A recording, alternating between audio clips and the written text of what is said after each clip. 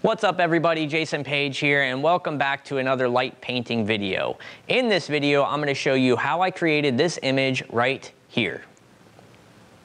First and foremost, if you're new here, please do consider subscribing to the channel and joining in our light painting community. We've got a great group of people here on Instagram and over on Facebook that share all kinds of inspiring ideas and techniques and just all kinds of stuff related to photography, light painting, long exposure photography, just all kinds of different creative stuff. So if you are a creative individual or you like creativity in general, please do consider subscribing to the channel and joining in our community. We would love to have you be a part of it.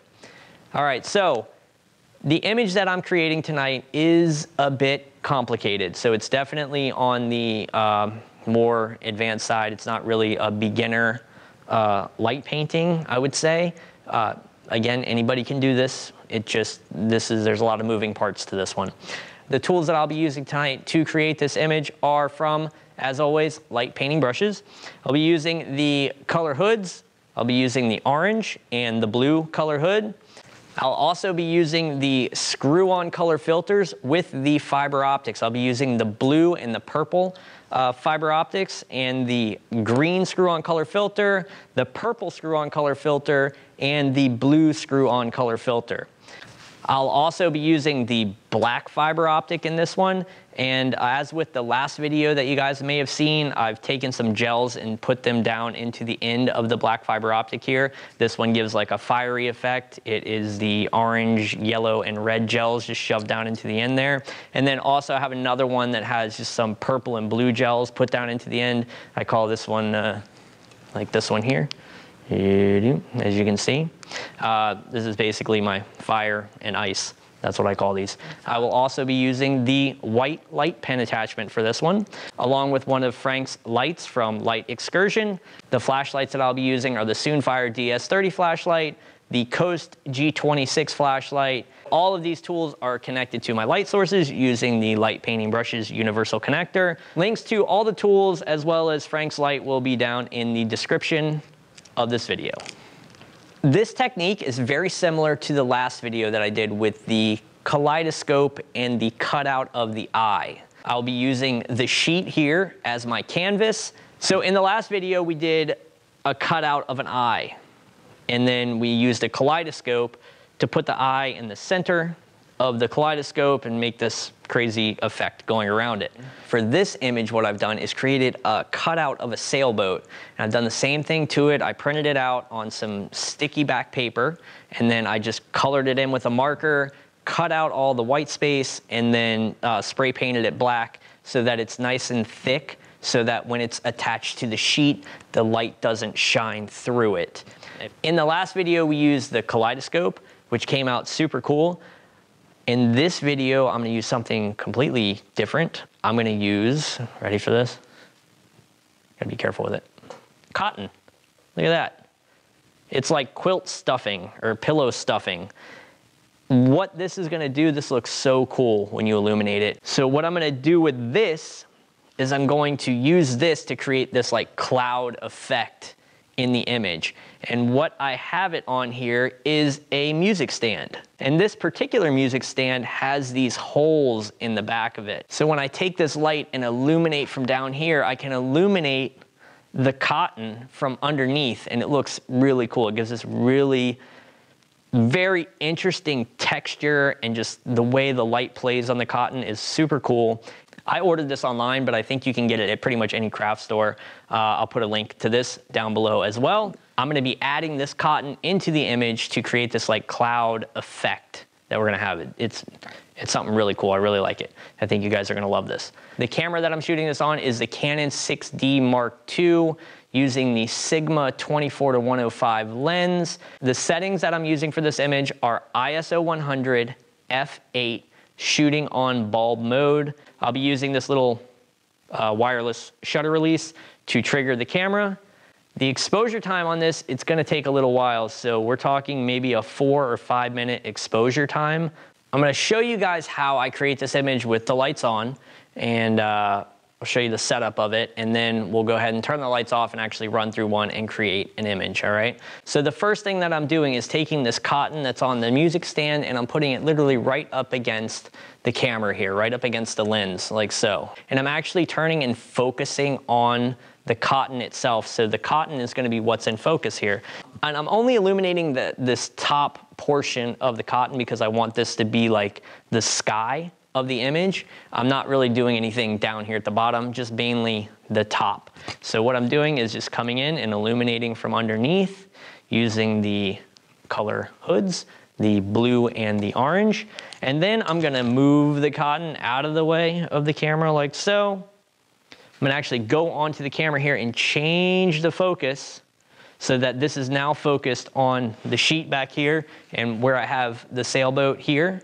And then I'm gonna go back around behind the sheet and use the light pen and the fiber optics to illuminate the boat and the entire scene that we're gonna create here. And I'll take you around back there and show you what I mean. All right, we're around the back side of the sheet now. Camera is on the opposite side.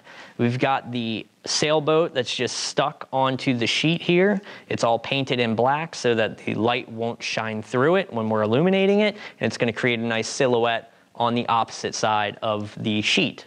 The first thing that I'm gonna do is use the white light pen, and I'm just gonna trace the bottom here and make it look like, kind of like the sailboat has been going through the water, just illuminating like this. I'm pointing the light directly towards the sheet so that the camera on the other side will pick up this trace of light, like so.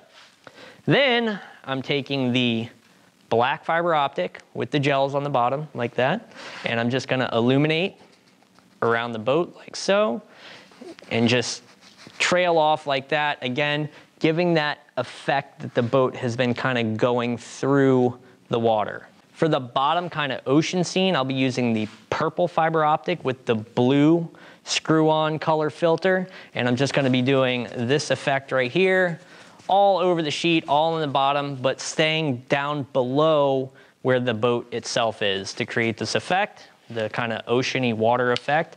And then I'll be also using the blue fiber optic with the green screw-on color filter, like that. And I'll be using that one, same thing, kind of going around the bottom here, like this, just adding a little more color and texture to the bottom. And then just to add a little more into the sky up here, I will be using the blue fiber optic with the purple screw-on color filter, and just kind of going through, adding a little texture to the sky. I'm gonna do a lot more of the fiber optics down here on the bottom because remember, we're gonna have the cloud effect up here from the cotton. One more little fiber optic one I'm gonna use is again, the black fiber optic, and this one is just the fiery effect. And I'll add a little of that into the sky as well. I know there is a lot going on with this image, but it's coming out really cool. So I just want to share it with you guys and share the process of how this is actually happening. All right, so I'm gonna go ahead and run through an image now. I'll tell you which tool I'm using while I'm using it, and we're gonna go ahead and start the exposure now. The settings that I'm using are ISO 100, f8, and shooting on bulb mode. Should be about a 3-4 minute exposure, something like that. I'm gonna go ahead and start the exposure now. I am using the Soonfire DS30 flashlight, universal connector, and the orange color hood to start. As you can see how cool that looks. There we go. And I'm just gonna use a little bit of the blue here. I'm not gonna just kind of stick to one side with this because it's gonna blend the color really cool. All right, so the cotton is illuminated now. I'm moving that out of the frame. I'm going to change the focus on the lens here. It's got to go to about the 2-foot mark. Now I'm gonna go grab my fiber optics and the white light pen. The first thing that I'm gonna do is use the white light pen to create kind of a line of light and make it look like the ship has been cutting through the water here. Just think, if this ship had kind of moved through the water, what would it look like in the water? Now I'm using the black fiber optic with the Coast G26 flashlight attached to the universal connector, and this has a purple and blue gel kind of down in the bottom. And what I'm going to do here is illuminate the boat itself to bring out that silhouette, and then just kind of add to that effect that it had been, you know, kind of cutting through the water here. This white should kind of give that effect. There we go. All right, now I'm gonna start creating the watery ocean at the bottom. I'm using the purple fiber optic with the blue screw-on color filter. The flashlight is a Soonfire DS30, and as always, using the universal connector to connect everything.